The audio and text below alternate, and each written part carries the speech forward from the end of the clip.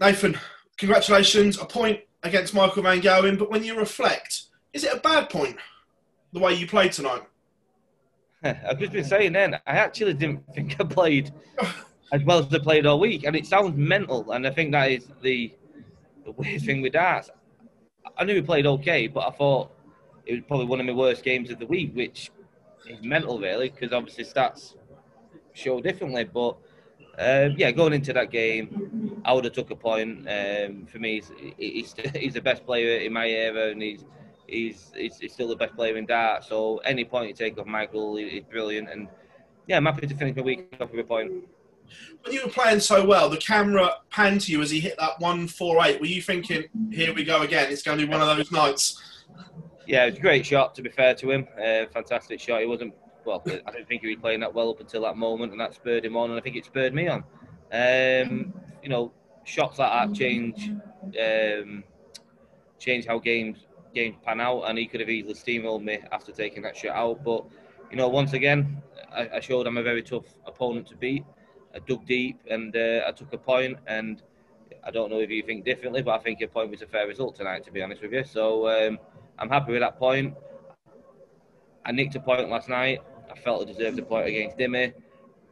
This Premier League, it kind of levels itself out. So 6 out of 10. I think that's quite a good week's work for me. I think arguably you deserved all two tonight. I was watching it. Well, like you said, I thought you were the better player. But I was in it. I didn't see it. If you think I deserved all 2 points, Phil, listen, I deserved all 2 points if you're saying that. You're an expert.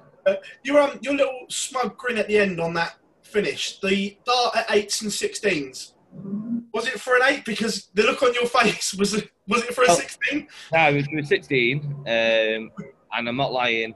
I threw that 20, and it came out horrendous. Like, it was probably the worst thrown dart. You know when I do that little jump? That's kind of how it went. I shut my eyes, prayed to God, and until he called it, I actually think he overpitched it. I thought I'd overpitched it, and I thought I'd missed. And when he said game shot, I went, so yeah, it was an awful thrown dart, but like I said, I think I deserved a point in that game. So yeah. I know we've spoken about the crowd many times because you're the one that feeds off of it, but was tonight's circumstances even worse for you? Yeah, I said it to Mike at the end. Obviously, these things happen, and we've been told to tone it down. Obviously, we've got the bands on, and I appreciate that. And obviously, the callers can't give their normal shout. And darts is all about adrenaline, about feeling good, about pumping, about taking them shots out and giving it some so your opponent knows. And it just didn't feel right tonight. Obviously, when we're hitting 180s and Georgie's going 180, you can't feed off it. So yeah, it was tough. It was difficult, especially against a player like Michael, who I thought different circumstances tonight could have been. It could have been a voice ruiner, shall we say. But yeah, I enjoyed the game. To be fair, I always enjoy playing. To be in the position that I'm in to play the best player in the world on TV, I'm very happy. And when I nick a point off him, it feels better as well. After 5 nights of the Premier League, how would you assess your start? Yeah, I'm very happy, very, very happy. Obviously, coming into the tournament, I was second favourite to get eliminated. Everyone writing me off because I've had a few bad tournaments, and as we said prior to the Premier League, I love proving people wrong, and I think this week I proved a lot of people wrong, a lot of doubters wrong. Listen, I've had a few bad results. I've got my old faithfuls back. I'm playing well. I'm full of confidence. I'm happy in life. She's bought me up my first house. What I've not got to be happy about. I'm enjoying being on there, and I'm loving every minute of it. And finally, because I forgot to say it on Sky, and he's going to go mental. Happy birthday, Jacob, my brother. I hope you have a great day, mate. Nathan, congratulations and thanks for joining us, and happy housework when you get home. Thank you. Can't wait. Hi, Nathan. Congratulations on the results tonight. The draw was a well-earned draw. Do you feel like this is the best we've seen of Nathan now since probably the Premier League a year ago, maybe? Yeah, I think so. It was important to me to get off to a good start early on in the week, which is obviously what I did against Glenn. I played well against him. I played well all week, and like I said, I think that was probably based on the stats, even though I didn't feel it. Nathan coming back to the stuff that I used to produce 18 months ago, and every night this week I've got more confident, and yeah, I'm just happy with my game and happy to be playing at a standard that I can compete. When you put your head on the pillow tonight, you must be very relieved because you feel like you've been in this sort of cave for a year now, and you've been stuck in having such burst onto the scene. Now you're seeing the light again. You've suddenly reborn. It must be a massive. You must have started to have some real self-doubt. Not really. I listen, Phil. I never doubt myself. Everyone else doubts me. When I'm doing interviews with journalists and that, people doubt me. People write me off. Sky write me off. Whoever is doing write-ups always write me off. Everyone knows that I'm a fighter. I believe I'm the toughest player in darts to beat because I never give up. I've had a little bit of dip in form, but I'm still playing well. And all it took was a good couple of results to get back to get me hot going, get me swagger going, if you know what I mean. And this week has certainly helped me get back on track. And listen, I feel fantastic at the moment. I feel so confident. Every time I go on that stage, I feel like I'm going to win. I'm so happy with how my darts are going. I'm happy in life, and I just can't wait now to get this second week started and keep getting better and better. And just finally from me, is your darts or your golf on the PlayStation better this week? Ooh. Well, my golf on the PlayStation was good, and then I think Martin's, my manager, has been buying better clubs, so he beat me today. Certainly my darts.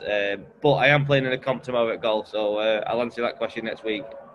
Good stuff. Listen, thanks for your time. Cheers, Nate. Nathan, you spoke there about people writing you off. Does that fire you up? Do you pay much attention to what the pundits say?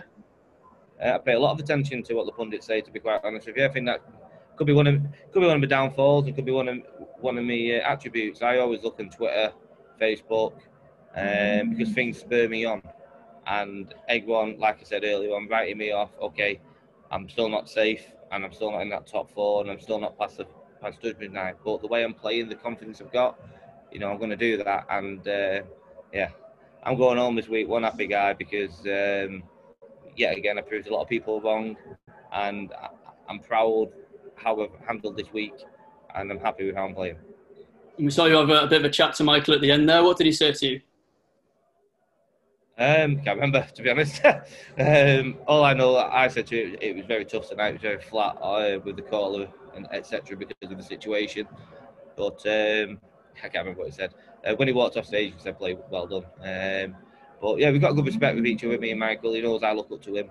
He stays in many interviews. He knows that I see him as he's the best in our sport, and I've always looked up to Michael. I want what he's got, and sometimes that goes against me when I play him. And I think he respects me that I respect him so highly. But why wouldn't I? He's the best guy in my sport that I play. Well, most of the players are going to be resting up next week. It sounds like you're going to have a bit of a busy one on your hands. Yeah, definitely. Really, really busy. Teeing off in 9 hours. I've just renovating my house at the moment, so I've got a lot of work to do this week. Getting it all ready. We've moved out, me and my partner and the kids. Just got another place at the moment until all the work's done. So yeah, it's tough, but I can't wait to get home, see my kids, see my missus, see how my house is coming on, and a couple of days off, a couple of rounds of golf, and then back on the board, ready for the next bit of the Premier League. Well, thanks for your time, Nathan, and well done on a great performance tonight. Thank you. Nathan, you're now guaranteed third place in this block of events. Oh, beautiful. Which is something, at least plenty more nights to go, I know. But would you have liked to continue the momentum, or is it nice that you've got the break? No, it's nice to have a break. It's tough, obviously. I've not seen, I've been away for a week now. It's been a very intense 5 nights. Everyone's fantastic. Everyone playing. It's very tough mentally to keep getting on that stage night in, night out. You don't have time to reflect on stuff. I'm happy with my 5 days work, but now I'm looking forward to getting home tonight, seeing Kirsty and Brooke and Millie, spending a couple of days with them, a couple of days with my 9 iron, and back on the practice board.